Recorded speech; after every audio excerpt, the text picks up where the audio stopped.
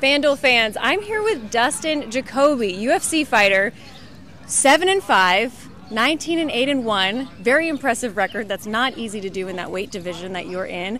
What are you doing here for the Kentucky Derby? So I was out here with some PR stuff with the UFC, and then a buddy of mine, Jason Worth, has part ownership in Dornoch, starting out of the one post. So coming to support him and hopefully watch him make history.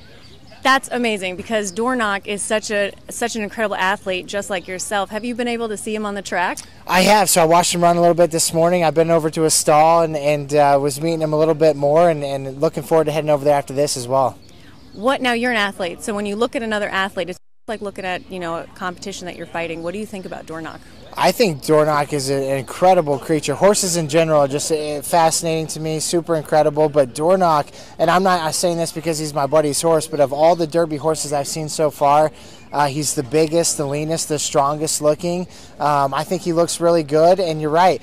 They're athletes just like us. His next door neighbor, what was his name? Society Man. Society Man, thank you. Society Man was getting iced down after he was out here working out this morning. So something I'm very used to. I have an ice bath at home, and after every workout, I hop in as well. So they're treated just like us, probably better. Well, I know you're a very busy man this morning. Everybody's wanting to grab you. So thank you so much for catching up with FanDuel, and I'm wishing you the best of luck. Well, thank you very much. Thanks to FanDuel for having me, and I'm excited for the fight June 8th and for the Derby this weekend. Thank you so much, Justin. Thank you.